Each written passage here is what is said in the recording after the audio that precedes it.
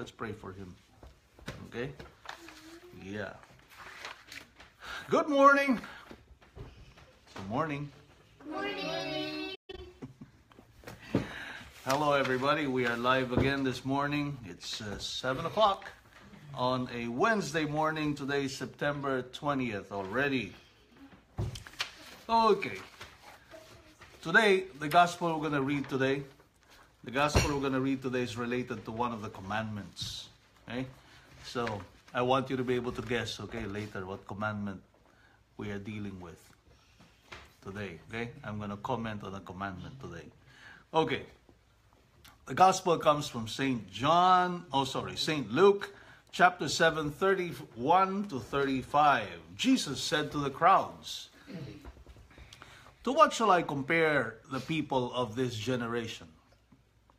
What are they like? They are like children who sit in the marketplace and call to one another. We played the flute for you, but you didn't dance. We sang the dirge, but you didn't weep. For John the Baptist came neither eating nor drinking wine, and you said, 'He is possessed by a demon.' The Son of Man," Jesus, right, "came eating and drinking, and you said, 'Oh, look, he is a glutton and a drunkard, a friend of tax collectors and sinners.' But wisdom is vindicated by all her children." So here's a situation where our Lord is commenting about the way people were regarding him, okay, and comparing him with John the Baptist. Okay, saying, "Oh, John the Baptist was this and that, and you said this of him, and now that I'm here, you say the same thing of me."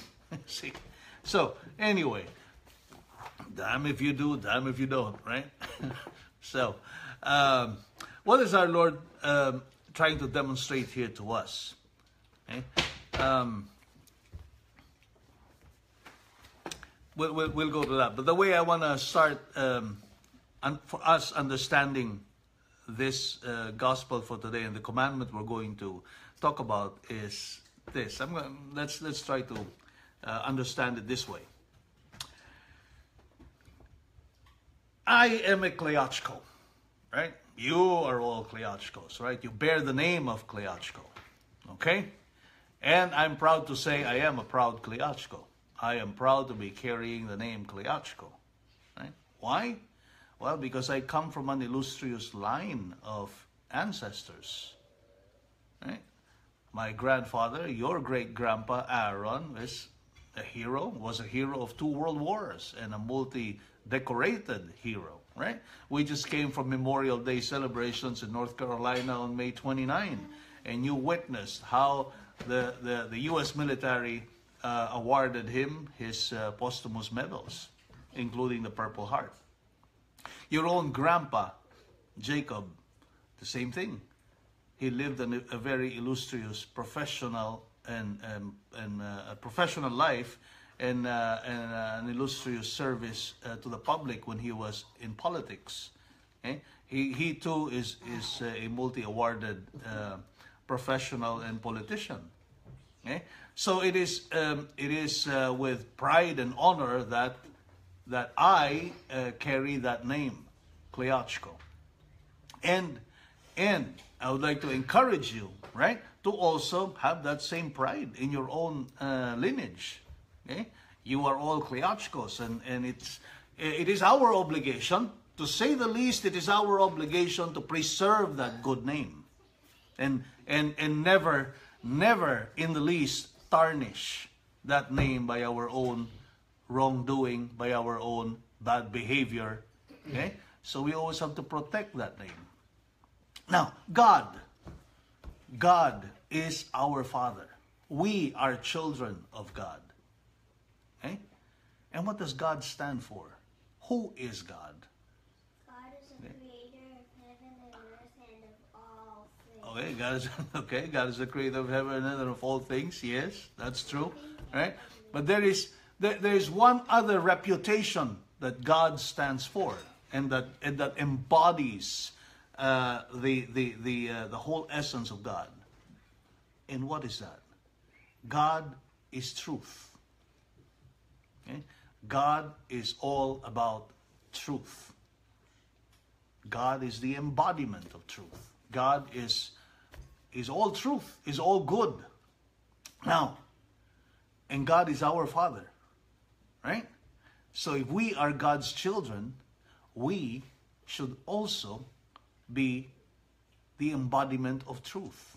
We should also be carriers of truth. We should also be purveyors of truth. We should also always speak the truth. Right? Now, but we are not the only children of God, right? Other people are also children of God. Therefore, they too are bearers of the truth. They too carry within themselves that characteristic, that trademark of being children of the truth. Right? Now, what does that mean for us? It means that if we are really children of God, the least we can do is to always speak the truth and never tarnish the truth that belongs not only to ourselves, but on other people as well. Okay? And here is why God had to give us a commandment to make sure that we respect, uphold, and promote the truth about others all the time. What is that commandment? Among the 10 commandments, what is that commandment that tells us about truth and speaking truth of others? What? Anybody? 8th commandment. You have to make a chorus. The 8th commandment. Very good. What does the 8th commandment say? Thou shalt not bear false witness against thy neighbor. Okay, very good. Thou shalt not bear false witness against thy neighbor. Okay? Thou shalt not bear false witness against thy neighbor. And that is what this gospel is all about today. Because our Lord says, well, you say all sorts of things about me, right? Which are not true, of course. You said the same thing about John the Baptist, which are not true, of course. Well, you shouldn't do that. You shouldn't do that. Wisdom is vindicated by all her children. In other words, the truth about people is what vindicates them. And we are all children of God, right? Children of God. That is our lineage. That is our trademark. That is our name. Our name is that of being children of God. And so let's review. Let us review the 8th commandment and what the 8th commandment teaches us. Okay? So, and as always, well, we turn to the catechism for us to understand the 8th commandment. Thou shalt not bear false witness against your neighbor. Folks, this is on part 3, section 2, chapter 2, article 8. Okay? The 8th commandment in the catechism. The 8th commandment forbids what? Misrepresenting the truth. And if it forbids misrepresenting the truth, then the opposite is true, right? It makes us promote the truth about others. This moral prescription flows from the vocation of the holy people to bear witness to their God, who is the truth and wills the truth. See? So as I was saying earlier, right? Our behavior bears witness to who we are. We are children of God. God is all truth. And if we always speak the truth and we don't misrepresent the truth, who is God, then we are living up to what the 8th commandment is telling us. Man tends by nature towards the truth. You know what that means? Man tends by nature. In other words, it is the most natural thing for us to do, to tell the truth. See? So telling a lie, maligning the reputation of other people, is unnatural for man. It is unbecoming of a human being, to say the least. To say the least, it is unbecoming of a human being, of a person, to tell a lie. Okay? To tell a lie and to malign other people, to destroy the reputation of other people. It is unbecoming. It is like saying that to be a kleachko, okay, or to be a dishonorable person is not becoming of a kleachko. Right? It is like saying that to be disloyal to your country is not becoming of a kleachko. Right? Because your grandfather was a hero of your country. Right? It is like saying that to be a sloppy worker is not becoming of a kleachko. Because your grandpa, and by the way, your papa, okay, were authors of books related to making work values work, right? And making and teaching people about how to work properly and how to work well with excellence. So for a kleachko to be a sloppy worker, it's unbecoming of the name, right? So same thing is true with all of us as human beings. It is unnatural, unbecoming for us to be telling lies. It is not in keeping with our human nature, as the Catechism teaches us. He is obliged to honor and bear witness to it. It is in accordance with their dignity that all men, because they are persons, see, it belongs to our nature as persons, are both impelled by their nature and bound by a moral obligation to seek the truth, especially religious truth. Okay? Right here in the Catechism. So truth as uprightness in human action and speech is called truthfulness, sincerity, or candor. Truth or truthfulness is the virtue which consists in showing oneself true in words and guarding in deeds and in truthful words, and in guarding against duplicity, dissimulation, and hypocrisy. Okay? So, folks, the Catechism continues on with more things about the eighth commandment, but those are the most basic things that we have to understand today, that we can cover. And as you see, as the Catechism itself tells us, right, truthfulness is the most appropriate thing for us as human beings. Okay? It is what belongs to our nature as men. Okay? And that is very much in keeping with the way we started talking about this commandment. It is because we are children of God. So we are inheritors of that truth, right? We are made in the image and likeness of God. So if God is all true, right? If God is truth himself, then we too should be bearers of that truth, which is very much part of our human nature.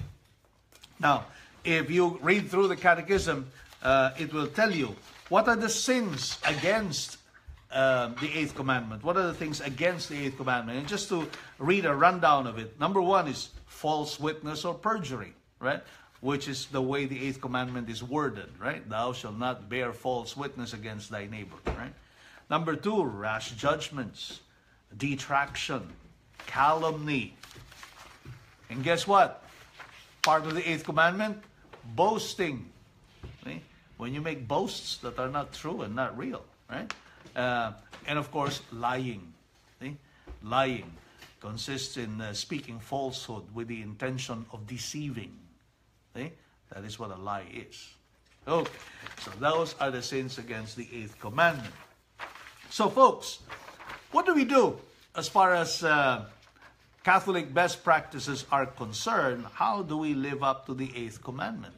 You see, it's not always easy. There are so many things that other people do wrong, right? And we have the temptation of being judgmental and critical about them, right?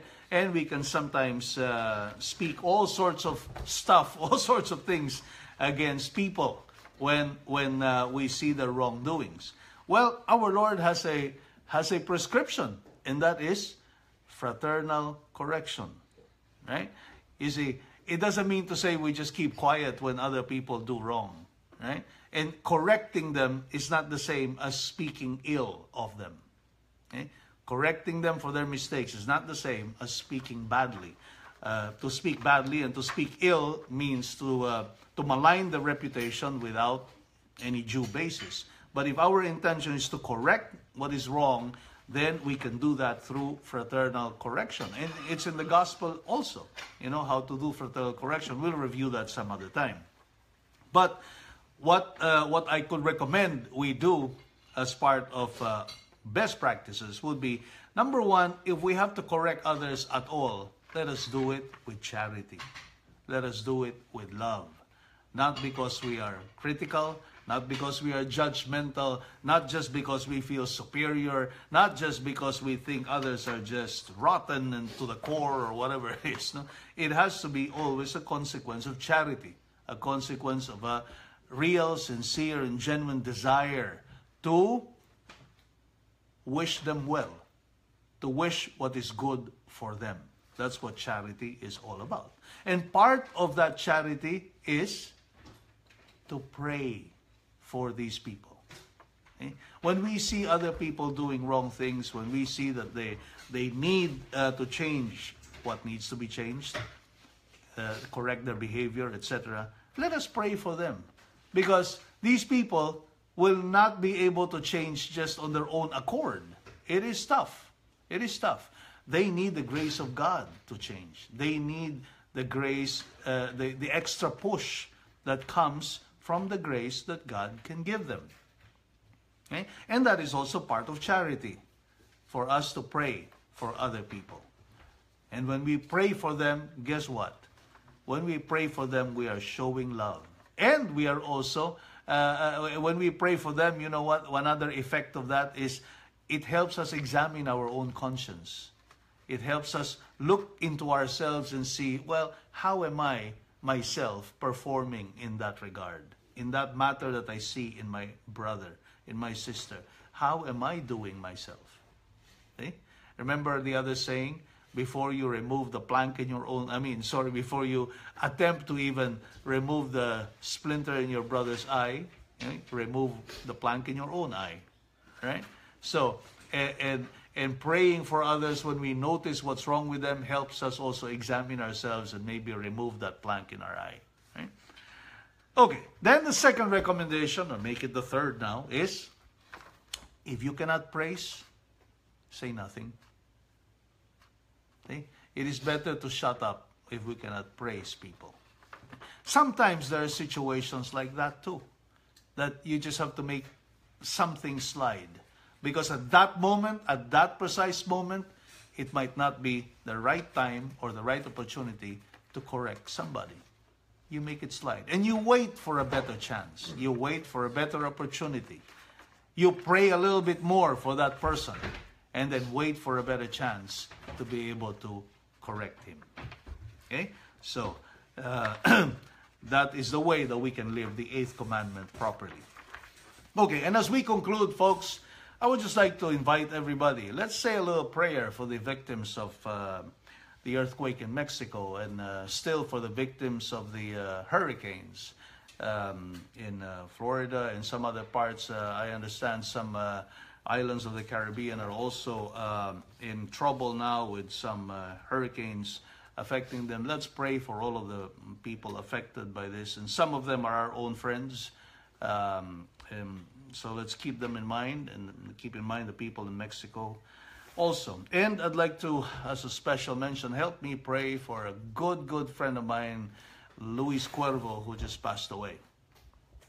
I just got the sad news this morning before beginning this broadcast that Louis passed away. Louis was a childhood friend, and this is he has been fighting cancer, and he had died as a consequence of that. So let's pray for his soul too.